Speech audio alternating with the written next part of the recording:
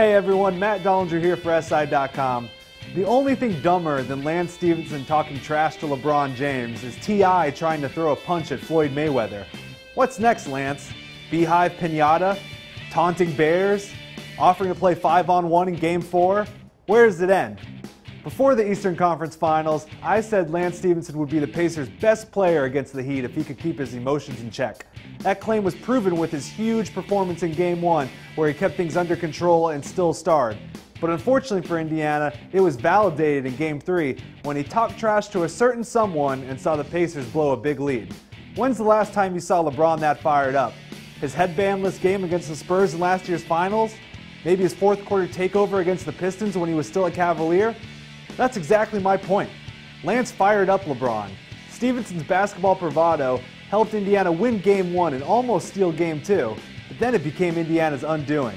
Lance said something stupid or did something to fire up the Heat, and LeBron activated God mode and started playing like NBA fans always wish he would, asserting his dominance, imposing his will, taking over the game on both ends of the floor.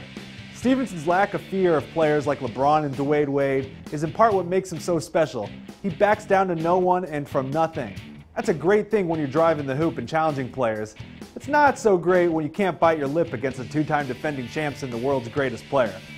Stephenson said he sees LeBron's trash talking as a sign of weakness. I see it the other way. Stephenson has gone through a remarkable evolution the past couple of years, maturing as a person and a player.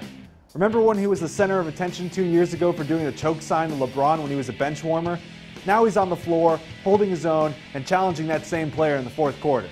The Pacers are good enough to beat the Heat, and once held the lead in this series, but they should have claimed an even bigger advantage and be on the brink of the finals right now.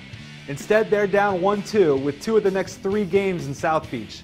Indiana had the East Finals in its hands and let its mouth get in the way.